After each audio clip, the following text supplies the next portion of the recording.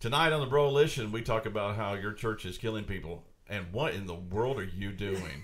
It's cold up in here, is all I gotta say. Oh my gosh. Your church is killing men, by the way. I just want to let you know. It's killing people, but it's killing men specifically. So you Deep are disturbed. from a bunker in a top secret location. You gotta have the wild card, baby. Woo! In southern Indiana comes a gathering of the Gospel Broalition. If it's religion, politics, cars, guns, cigars, and anything else flammable, we're talking about it. For men, by manlier men. Get it? Got it? Good. This is the Gospel Broalition. And here are your hosts, Pastor Lee, J.R. Robinson, and the Hoosier Hillbilly, Mike Paul. I can see him. Yeah, I couldn't see him. Oh, all these lights. The other show, I couldn't see him. Yeah. Hey, everybody, how you doing? Pastor Lee here, joined on my right by the Hoosier Hillbilly, Mike Paul. To my left, super Christian, super tuner, J.R. Robinson. I'm just going to call me the acronyms from now on. Queen Bee. The acronym. Oh, I could call you some things. Family-friendly show. Yeah, our last episode, if you missed the news, we talked about a bunch of different things. You need to go and check that out. Bounce back and forth. We talked about the Pickle Tickle and how we're changing the name to Let's Go Brandon. And Let's go, Brandon. Because Pickle Tickle was too offensive, so we're just going to do Let's Go Brandon. Maybe we need a new name every week. Yeah. Ooh, keep them on their toes. That way they don't know what we're talking about. And then we talked about like what happened in the city near us where young kids got the pickle. I don't want to see young kids got the Pickle Tickle because that sounds horrible. Wow, they got the Let's Go Brandon. That doesn't sound much better. Did somebody say they? I'm going to double check everything I get from the pharmacy from now on. By the way, was somebody offended by last week's wordage? No, not at all. Oh, okay. I didn't hear anything. If they were, I'm a pastor. I'm paranoid. If they were, suck it. I didn't hear anything. Yeah, I am. I'm gonna check my stuff for CVS because you go in there and like get sinus medication. They give you Viagra. It's like, is your sinuses better? No, but I'm stiff as a board. So, longer than 4 hours. Yeah. See your doctor. Yeah. Oh, that's so funny. All right, we have decided that what we're going to do.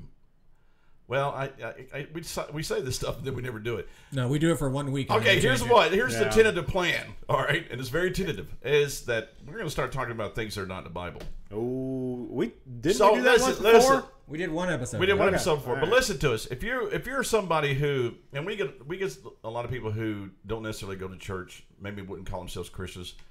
Just hang with us because you're going to enjoy it because you're going to learn. Oh, we're going to make it fun. We're going to make it fun, and just hang in there with us on this, okay? Because I would say a lot of things that you don't like about the church, we're going to address. We're going to talk about.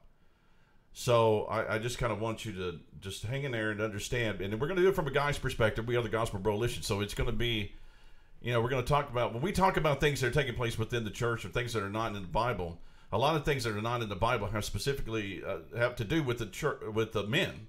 I'm really struggling right now. But it has to do, we put a lot of stuff in, we say this is what church is supposed to do, this is what church is supposed to do, and it affects men more than anybody else. And so one of the things that we wanted to talk about tonight, and I don't really have a subject, but it's basically, and I've shared this with the guys before, if I hear in a church service one more time that I have to be better, I'm going to scream. Just right out now. I'm going to tear my clothes off and run around the sanctuary. I'm just going to scream. Please. Please don't tell me better. It's that bad. I'll just make it worse, but it's that especially if CVS has confused my prescription. Whoa! Yikes! Get you some of that, ladies. But he's taken. I know. Okay, I'm just saying he's taken. I know. I'm sorry. Calm down, ladies. I'm sorry, but I'm just. Every time it seems like, and here's the bad part about it is I'm a pastor and I've done it. It's coming out of my own mouth. That's our job to tell people. It's our job to tell people that. And I've kind of stepped back from it, and when you're just sitting out there and you're listening to stuff and you're listening to people talk, and it's just, I'm so tired of it.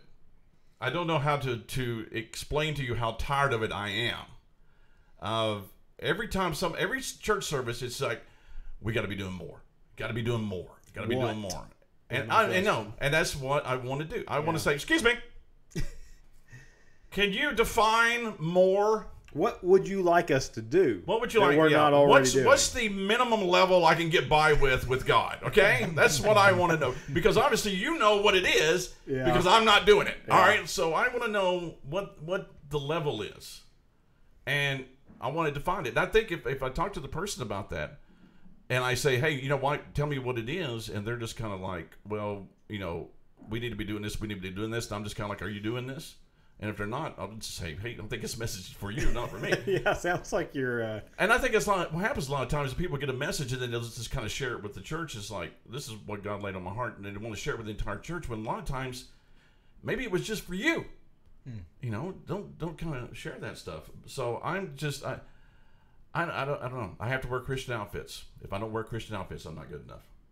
Who said that? Really? Well, it's just kind of like, you know, are you ashamed of Jesus? You are wearing a skillet shirt. Right. I wore this specifically because I wanted people to think I'm a good Christian. See, I have a Christian shirt on that says "Suck it." Yeah. I just have a low V cut on because I was just rocking. Right. I mean, that's why. Yeah. I'm not ashamed of Jesus Christ, so I wore a shirt that talks about kitchenware. You know, that's what it is. Christian band, if you don't know. Pretty dumb band name, but they even agree. And they know they know that it's bad. But so you get in there, and what happens is like, okay, we need to be doing more. All right. So what more should I be doing? And that's the question that we just don't ever. It's kind of this ambiguous thing that we say to people, and they're like, okay, what's the more? Because you got, take for guys, for example. You get a guy comes in there, he sits down, he has basically turned his back on the world. He's decided to follow Christ. He's willing to die for what he believes in. He loves his wife. He loves his children. He's not addicted to porn or alcohol or bad language. He serves within the church. He gives to the church. He defends the gospel whenever he has to. He shares the gospel whenever he needs to. But does he pray 12 hours a day? That's the thing. That's what and part of it is when we sit down and we read the Bible, like especially the book of Acts, and then they did this, and then they did this, and then we don't realize there was like 10 years between them doing that. Because everybody's like, we got to be doing more, because look at the Church of Acts. It was 10 years between the start of the Church of Acts and Peter finally getting around to sharing the gospel with the Gentiles. And even then, he was going up to the top of the roof to take a nap before he ate. Yeah. Like, total guy thing. And absolutely. So he sees this dream, this vision that he's supposed to take the gospel to the household of Cornelius.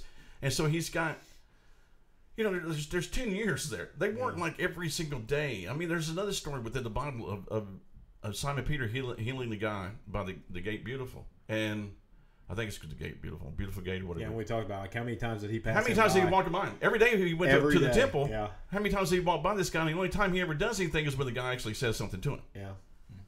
You know, so we just kind of, I could be doing more, and I don't think that's what they did. Yeah. I mean, Paul even later on when he's talking about, you know, person who doesn't eat work shouldn't eat, but he in that passage said all of you should aspire to live quiet lives, mind your own business, and we're just kind of like. Well, that's the thing. You read it, and it's an overview of their entire life. Right. They didn't do all that within a month. Right. You know, I mean, that's an overview of their entire life. Not saying that there was probably stuff they did that wasn't recorded, because I'm sure there is. Right. But I just don't know if they were, you know, beating people's doors down 16 hours a day. You know, that's part of the issue, because we're making a lot of suppositions, and maybe we're doing some on our side, but people are like making a lot of suppositions about what they were doing at that particular time. When I don't know. I think that they would see, we're kind of like when we see the church in Acts, we think, boy, I wish we could be like them. And I think if they saw us, they would say, you're doing fine. You're the way you do church, the way you live your life is fine. But and we think we're failing somehow, and we do. That's the general consensus of all the churches that you go to, is that we're failing somehow. We're not like the other churches in the book of Acts. We're not like Ephesus. We're not like Corinth. Well, praise God, we're not like Corinth. But you've got all this stuff that's happening. And we need to be more like those churches, when all those churches were ate up with all kinds of different things. Yeah, absolutely. You had a lot of people who weren't they had false doctrine running through the churches, and your church doesn't. And you got people who are serving, and people are doing things. And I think that if Paul came to our churches today, we've always talked about it, and I've said, oh, he'd be throwing chairs. No, he wouldn't. He'd sit down with us, he'd worship with us, listen to the preaching, and he might be fine with what we're doing. Yeah. Because of what we have created in our minds. So I'm doing a lot of talking here. No, I don't think the church in general is doing fine. No, the church total, I think, has kind of of the United States, I don't think in general is doing fine. But I think you would be. I think there are churches that are. Right, but I think if you're a church right now that's standing for sound doctrine and biblical teaching, right, I think you would be commended by Paul, even in this sea of bad doctrine that we have running around, that Paul would commend us for standing for the truth. Mm-hmm. Or churches that do that for standing, but it's just like you're never good enough. Yeah. But you never. And then you wonder why guys don't want to go to church. Well, you can always be better, right? But I mean, guys are constantly bombarded with that. A lot of churches. That's why they don't want to go to church. It's like, well, you got to be doing this, and this. And it's like, okay, well, they've got a full-time job. They've got a full-time thing with their family. They're trying to take care of, provide for their family. A lot of them are going to church 2 or 3 times a week. Yeah. And it's just like you want more, and you want more, and you want more. At some point, that guy has to have his own time to work on cars, do whatever. He has to have that time. He's supposed to be a good father. He's supposed to be a good husband. He's supposed to do these particularly. He's got to work a job, and he has his interests and his passions, his hobbies, his things that he wants to do, which we malign those things as well. Yeah. Mm-hmm. Especially, we kind of with guys, we just tell guys don't understand why we do this. We tell guys they have to give up everything that's fun in order to follow Jesus. Yeah. But we don't do that for women.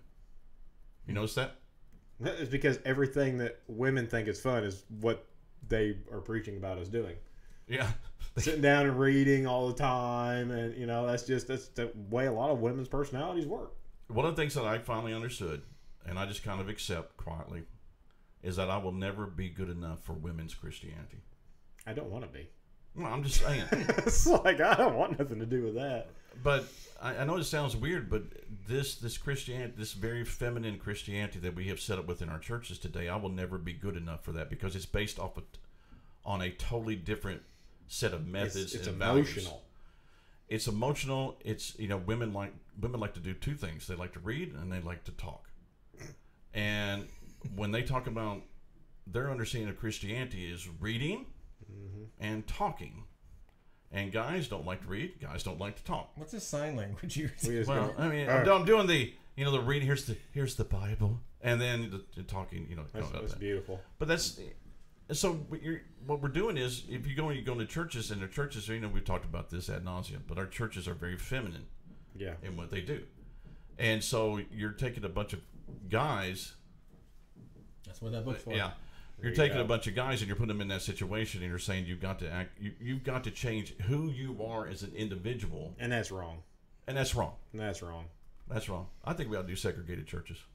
Oh, the men's church will be out in like 25 minutes, right? Like we're gonna get in, do our thing, we're out. Yeah, women being there for 6 hours. But it's like you go and you're a guy, and you mow the yard. All right, and I'm terrible at analogies, but you know how it goes. You mow the yard and you weed eat. All right. Yeah. And your wife or somebody comes out and goes, yeah, but you need to be doing more. So next week you go out and you mow, you weed eat, you do the edge trimmer, you do the blower, blow the grass off. They come out and go, well, well, they won't even tell you that. They won't even tell you it's good. They'll just come out and go, there's more you need to be doing. And next thing you know, you're down there with toenail clippers, getting anything, on the sidewalk. And it's just, guys, I'm going to tell you something, ladies, about guys. If any ladies who actually watch this show, you can get to the point where you push so much that a guy will just clam up and quit.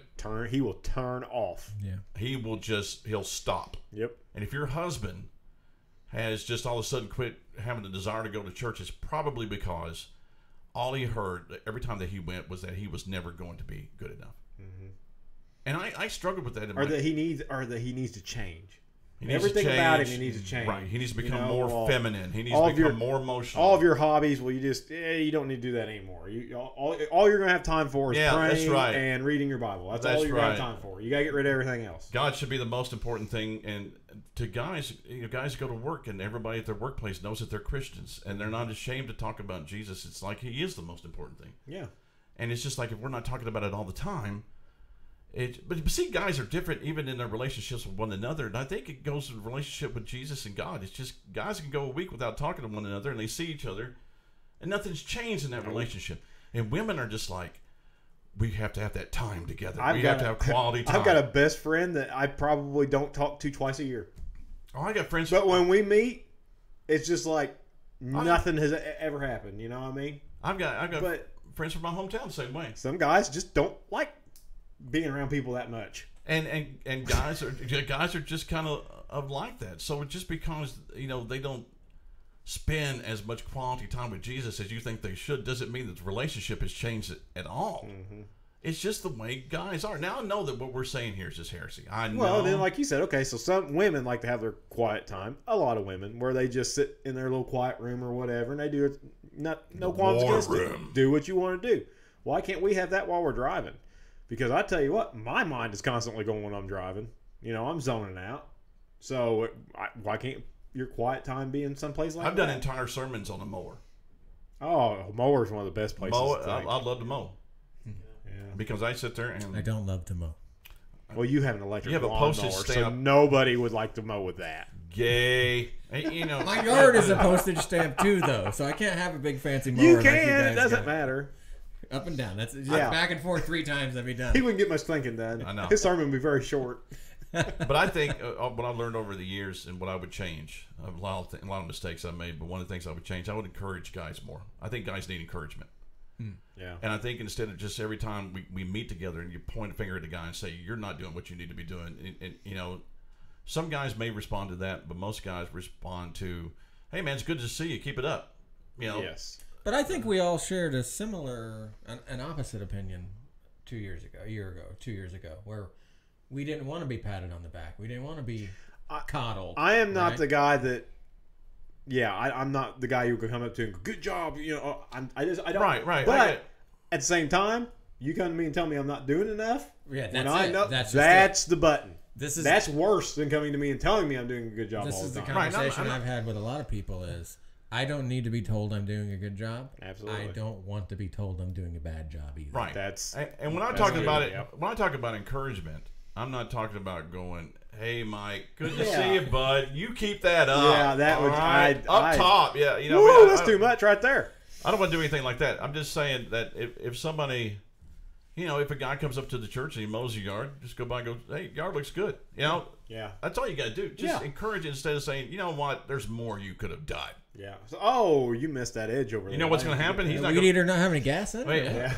And he's not going to mow the yard again. Nope. He's going to say, all right, see you. Yep. That's exactly because that's the way guys are. That's a guy mentality. And we have not yet figured that out. And that's kind of the way I was in my life. I just struggled with everything was not good enough. Mm-hmm. And then, and I've shared this story. If you look back at previous podcasts, just that one day when I finally understood what grace was. And if you keep trying to be good enough, you don't ever understand grace. Yes. Grace is you'll never be good enough. And so why keep trying? Why? I think we do a lot of stuff within our. It's a lot of works based religion that we're doing because we're trying to earn our goodness. We're trying to earn God's favor when He's already given His favor. That's what grace is, unmerited favor. And so I just think we just kind of gotten away from that. He flashed up the sign. I've got a lot more stuff to do. Should I just say this, or should we keep going? Keep going. All right. Do what you gotta do. Men and women do everything differently. They do church differently. They do relationships differently, and we just cannot force guys to do it. I wouldn't even force a guy to do it the way I do it. No. But we're kind of trying to force guys to do it the way women do it, and it's just not. It's not working. I mean, look at your churches. They don't have anything. I mean, how many times have you seen it in just any church you've ever been to, where the woman goes and the man stays at home? Yep. Mm-hmm. And it happens all the time because the man is sick of being told he's not good enough, or hey, when you come in here, all this stuff you're doing, we got to change that. Oh, don't even get me started on that. I don't. Every time we talk about idols within the church, it's always something that guys like doing.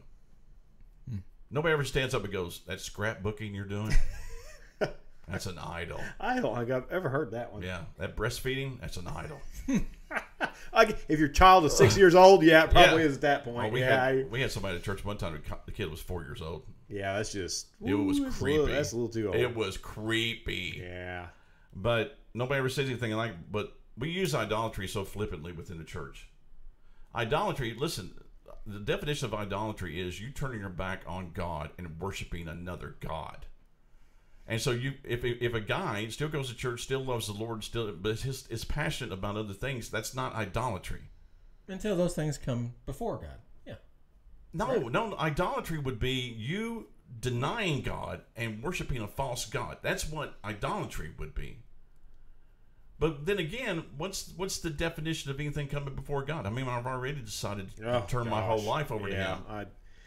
That's the thing. Is it just because I spent 4 hours in church versus 5 hours doing something else? Okay. Have I put something else? Where is the line? That's what I want to know. Or where is the line at? Yeah. There are things that guys do that are colossal waste of time. I have lots of those. I get those. And that's fine. But guys need that. Guys need those things where they can sit and veg out and just kind of do the stuff. Yeah. But to make the point, to make the theological leap to where we're going from something that a guy is passionate about to idolatry is dangerous and is wrong. Like I said, if, for instance, working on cars, if the guy's going to work on cars and skip out on his duties as being a Christian, right? Going to church, I'm not going to go to church this week. I'm just going to work on my car.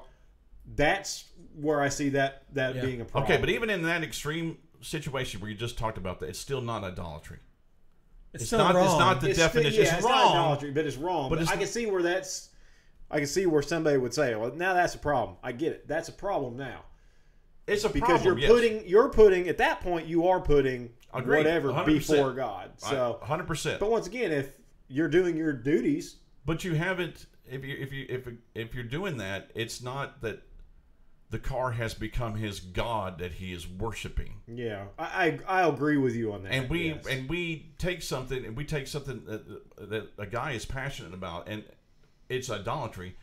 But for women, things that they're passionate about are never idolatry, because every time they talk about idolatry, it's always, sports, video games, cars, and that's the list. Everything the guys like. I've never heard him mention mowing grass, though. No, I never said that. Huh. I don't get it. That's odd. It's almost like that has to be done. I would never worship mowing grass. From about April till July, yes, I do. And then after that, nope, I'm done. Yeah. That's like I've had enough mowing grass. So basically, the guys come into your church every Sunday, and you tell them that everything that they like is evil, and they need to pray an hour a day and read their Bibles 4 hours a day, and you wonder why they freaking don't come back. That's why. And you tell them every single week that what they're doing is not good enough, and they're getting fed up. And I don't blame them. Mm-hmm. I seriously don't blame them. I mean, we could spend the rest of our lives talking about all the stupid stuff that we do in a church that's not biblical. Oh, we're going to. Oh, we're going to. Oh, we're going to. Yeah, all this stuff. You need to have. You need to read that Bible, even though the Gutenberg Bible didn't come out to 1455. So I guess those guys were all bad Christians. 1,400 years of bad Christians. 1,400 years of bad Christianity. Dang it. I mean, we took the most powerful book in the world and put it in the hands of idiots. We did. That's true. We did. I'm all for the mass publication of the Bible. There's good points, and then there's a lot of bad points too. Yeah. Because we gave people, hey, who had a lot of free time, hey, here's a Bible. And then all they did was sit around and read it and go, hey, you know what? I'm reading Romans 8 here. I think I have a prayer language. Like, no, you don't, Sparky. Wow, you just offended 90% of our audience on that one. Don't care. But well, it is something to think about. You think about early versions of the Bible being copied. It was a massive thing. Mm-hmm. Super important, super long and drug out process. And now we're just printing it out like... Yeah. Putting it in the hands of everybody. Different versions, different translations. Yeah, and like I said earlier with you guys, I mean, it's a good thing in the sense that it opened up a lot of people to the gospel. Mm-hmm. Yes. Fantastic. But there's also a lot of bad that has taken place. Well, I mean, how many times have we noticed just the difference between translations? Yeah. A verse can be completely taken out of context just because of a certain word the translation. Oh, absolutely. So, I mean, that's something you got to watch out for, too. And then people who come in who read their Bibles all the time are unteachable. And a lot of those people that read their Bible all the time, they may not know stuff like that. If they're not plugged into a group with other people where they can iron sharpens iron scenario, they could read that, and that could be their gospel. And it might be completely wrong. I mean, because people have a Bible in their home now, they're like, I don't need to go to church. Mm-hmm. Because I have this big family Bible here that hasn't been open in 10 years. But there's a lot of good things that come from it, but I'm pretty adamant about. I don't think I don't think the Bible should be studied alone. I think you can do it some. But tread carefully. But I think it needs to be done in a group setting. I think you get a lot more out of it in the group setting. Oh, absolutely. I think you learn more in a group setting.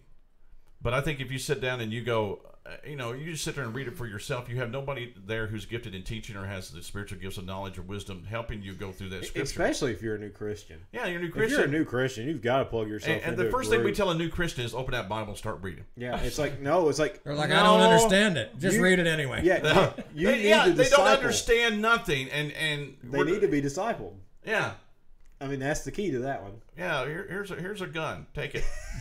Clean your ears out with it. Yeah. It's just we need to take that person and put them with somebody. Yeah.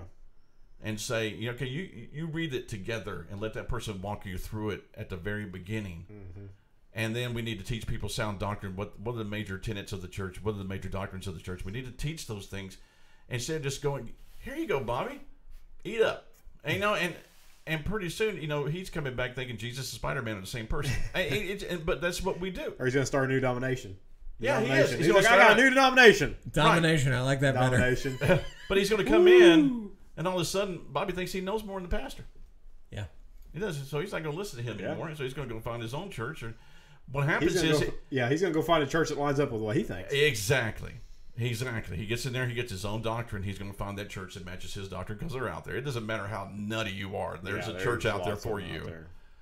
And so I just, people like, well, the Bible says to study to show yourself approved. But Paul was talking to one individual, a pastor at the church of Ephesus, Timothy. It wasn't a mandate for everybody. So I think the Bible needs to be studied, not read. And I think it needs to be done with more people so that you can have somebody sitting there going, you know what, that's not accurate. Yeah, if you say something stupid, somebody can slap you. Right. Or you work through it together. That's what we do in our Bible study. We go through a scripture, we work it out together. Mm-hmm. And, we've lost everybody now. They gone. As soon as I said, don't read your Bible. That's only going to come out of this. Yeah. Lee told me not to read my Bible. That's what I never said that. He wasn't talking to everybody, though. I mean, there are people that are gifted or channeled, whatever you want to say, in interpreting the Bible. And those people should study the Bible, right?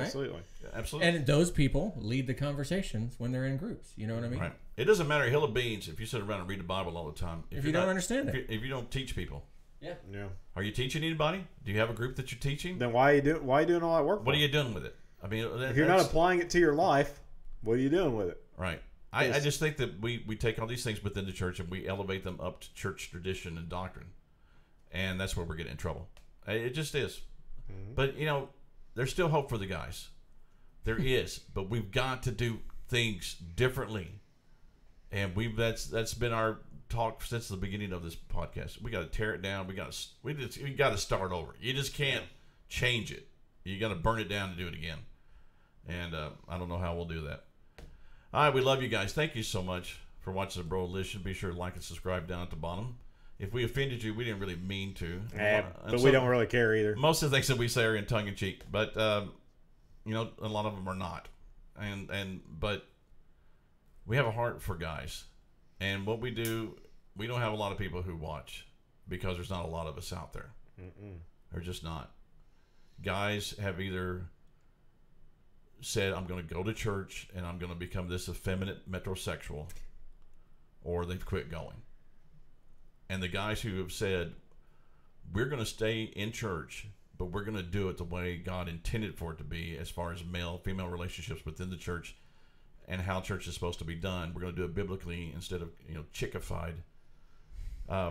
There is a group out there. They're very small, but we hope to grow, make it bigger. We love you guys. God bless you. We'll see you later. See you. Peace. Gospel Broalition almost did the white privilege. Oh my gosh. It'll be shut down for sure. Multiple cigar wrappers and an empty bottle of bourbon. Mission accomplished. You've been listening to the Gospel Broalition with Pastor Lee, J.R. Robinson, and the Hoosier Hillbilly, Mike Paul. A show for men, by men. If it's religion, politics, cars, guns, cigars, and anything else flammable, we're talking about it. We hope you enjoyed the show. We know we had fun. We'll be back soon, and thank you for being a part of the Gospel Bro.